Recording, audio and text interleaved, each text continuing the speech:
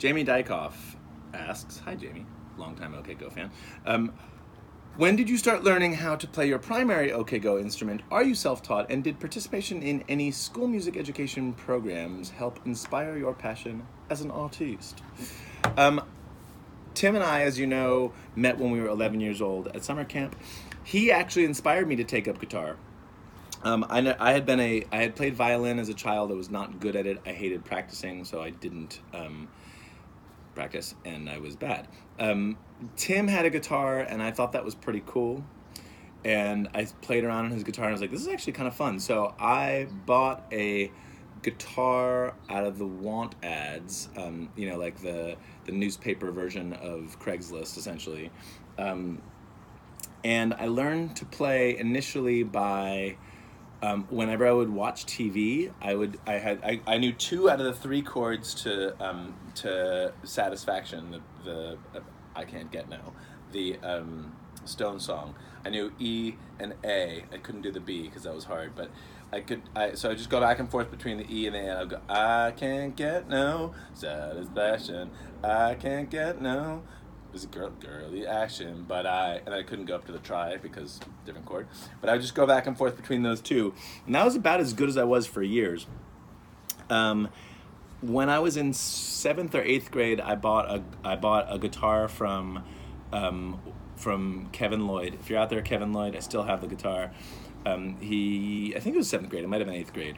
It was a fake Les Paul, an Epiphone Les Paul. I guess that's not fake, but an Epiphone Les Paul, and that was the only guitar I had until that's the guitar we started OK Go with, or I was playing during OK Go. The only guitar I had until I was about 23, 24. And in terms of learning to play it, I did take some lessons in high school. When I got really into Fugazi, I went to a local guitar teacher and was like, teach me all the Fugazi songs.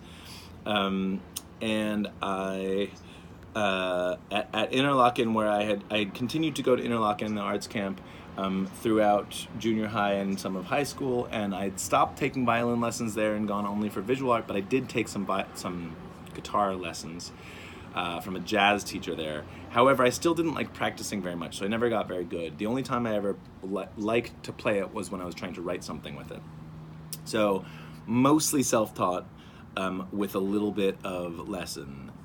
Later on in life, I took more lessons and I enjoyed them. Now I like practicing. It's very soothing for me. But the music education classes that were useful were theory.